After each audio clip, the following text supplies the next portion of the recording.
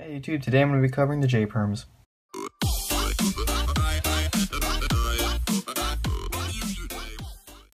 So I want to go over JB first because it is easier, personally, than JA in the beginning. So to recognize this case, all you have to do is look for your solved bar and this 1x2 slot next to each other. So those are solved. And then you've got these two edges that you need to switch, and these two corners you need to switch. You hold the cube like this, and the algorithm is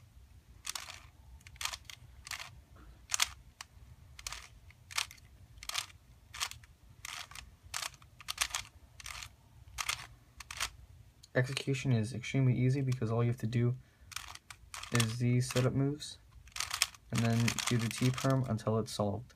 So not the whole T-perm, but most of it. This is the first J-perm, JA. It's quite literally just a mirror of JB.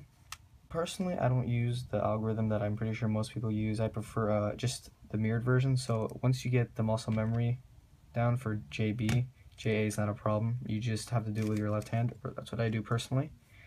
I'm not sure if this is faster than the other JAs, but this is what I use.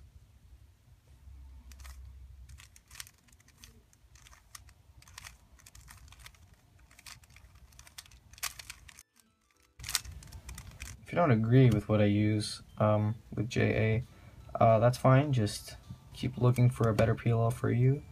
Or if you wouldn't recommend it, then that's fine. I do this personally, so I decided to share that with you.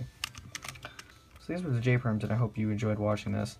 If you got something out of it, then tell me, and I hope you enjoyed. Bye.